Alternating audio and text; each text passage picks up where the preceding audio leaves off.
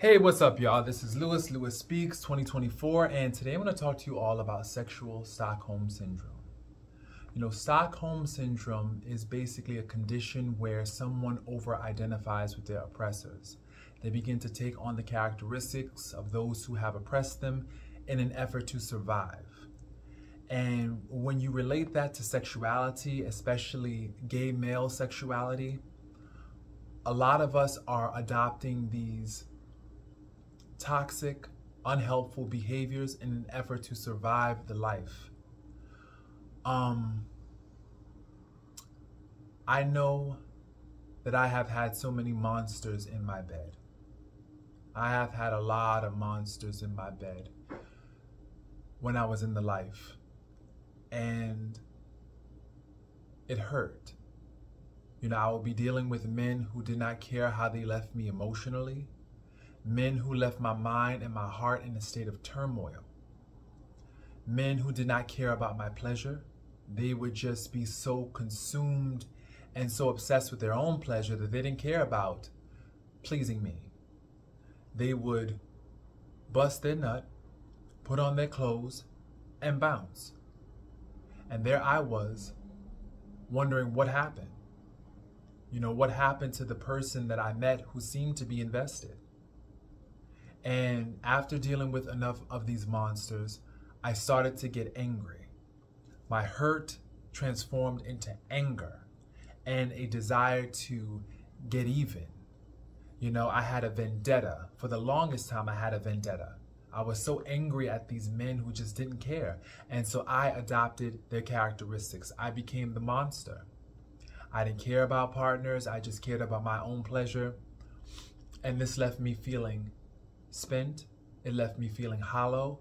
It left me feeling broken. And I thought it would make me feel more powerful. And initially it did. But then after a while, I realized that this is not good. This is not healthy. I would begin crying. I would be very depressed. My spirit was broken. And I realized that that's not who I am. I was only doing that in an effort to survive, you know? And this is what I see a lot of gay men doing in an effort to survive the life and to survive the culture. This culture of negligence, this culture of indifference. In an effort to survive the culture, they are becoming monsters. I became a monster. And the thing about it is I had a very spiritual foundation. You know, I knew the word. I had a rich spiritual heritage to draw from, and yet I became a monster because of this life. The life turns you into a monster. You think you know who you are? Guess again. You don't know who you are until you enter into the gay life. You deal with men who don't care anything about you.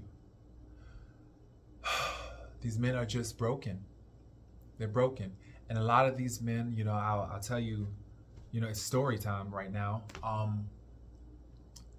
I hooked up with a dude, you know, this was a long time ago. I hooked up with this dude, and after I hooked up with him, I was curious as to what was on his Facebook. So I searched for him on Facebook, and then I saw one of his posts who said, and it read, "I'm gonna do to these men what my father did to my mother." Whoa. This was the same dude who also refused to pleasure me. So, okay, what's going on here? Is this the mindsets that I'm dealing with? Are these the broken men that I'm dealing with? Men who refuse to invest in your pleasure? Men who refuse to actually care about you and show that care and concern in a real way? Men who live to hurt, disease, abuse, infect, damage you, and then feel this sense of power because of how they affected and infected you. There are so many men out there who are HIV positive, gay men out there who are HIV positive, going around here infecting other men. And they don't care. They don't care about using condoms. They're angry. They're vengeful. They have a vendetta. And I realized that this this cycle continues. This cycle keeps on continuing. And so what ends up happening is that we have a low trust economy. There is no trust. You have men now taking PrEP, PEP, DoxyPep, all these medications, which we don't really know the long-term side effects of, by the way, and we don't know how they'll make us, I guess, resistant to other antibiotics in the future, but I digress. It's what we have to do now in order to get dogged. It's like, it's just funny to me how we are preparing ourselves for war, right? We know this is war. We know this is not healthy, but yet and still we're protecting ourselves and preparing ourselves for this war. We're preparing ourselves to be corrupted, to be damaged, to be destroyed, right? I see the men who are bottoms. They're sitting here, fleeting, which is basically shoving a douche up their rectum and basically flooding their rectum out with water. I'm going to be very graphic, by the way, because I want to drive home a point. So basically they're shoving this douche up their rectum, cleaning themselves out to be destroyed. That's like you preparing your skin for it to be knifed, preparing your body to be murdered. That's what we're doing. We're preparing our bodies to be murdered. Preparing our spirits to be murdered. You know, we're dealing with these men who don't want to take us out on dates. They don't want to love on us. They don't want to dignify us with a date, with quality time. They just want to annihilate us, destroy us. They romanticize our destruction. This is why I had to fall back. I had to fall back and take a step back because something is just not right here. It's just not right.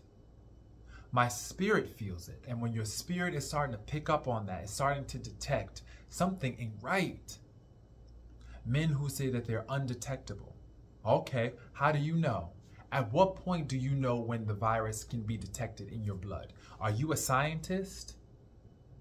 Right? Men who say things like, what, untransmittable, U equals U. Right? But at what point do you become detectable? Do you know? No, you don't. You're not a scientist. You don't have a test tube. You don't have a microscope that can analyze your cell structure. Right? But they want to tell you things like, oh, I'm negative on PrEP, when really they're positive on meds. There's no honesty here.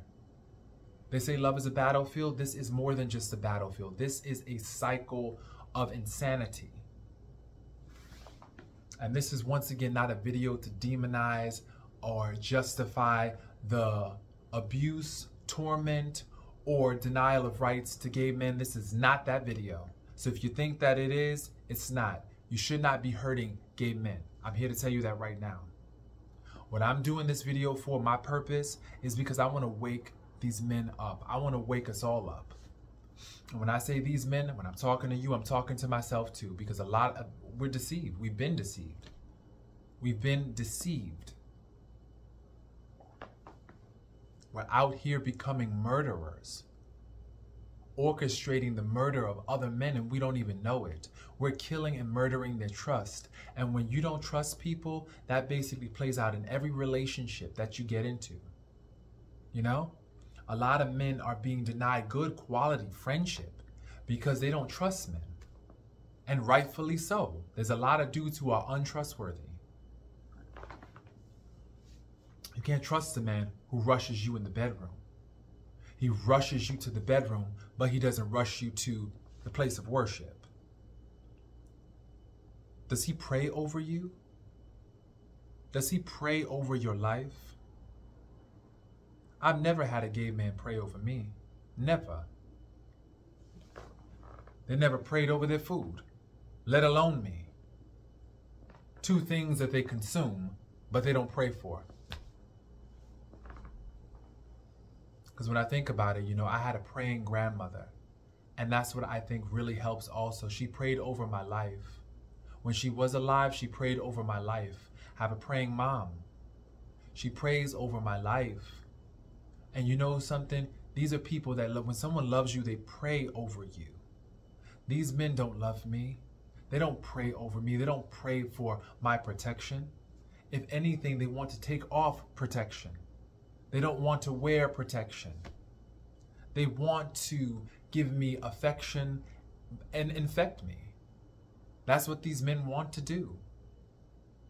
Everything with them, and I realize this, is about power and the procurement of power and control. They can't control various other aspects of their lives, so they try to use my body as a way to gain control, to gain that sense of power. Oftentimes, these men are using you as a power source. Do you know that? And if you were like me, when I was younger, I was so hungry for approval, for acceptance, for validation, that I would allow that. I would allow that just because I was so hungry for that validation. You know? For a hungry soul, a hard penis is a form of validation. For a hungry soul, a cum shot is a form of validation. When you are so hungry for your father's love, for that male approval, for that camaraderie, that companionship, you'll settle for these cheap substitutes. You'll settle for a couple of cum shots. I must be good. I must be a good lover because I made them bust.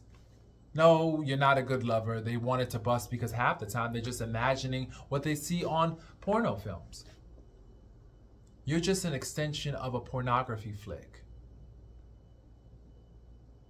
You're just part of their pornographic imagination, honey. That's it. A lot of times we're just human socks that they dump their scum in. We're just socks. They're thinking of,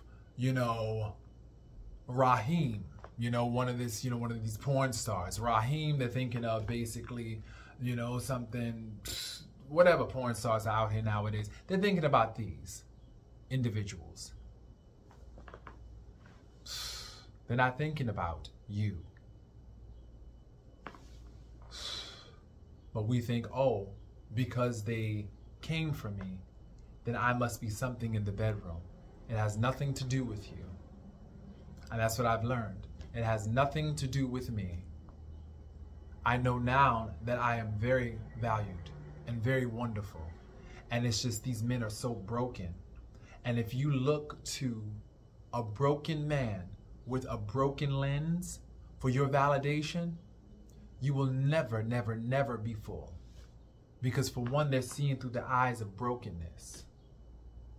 So they can never fill you up completely.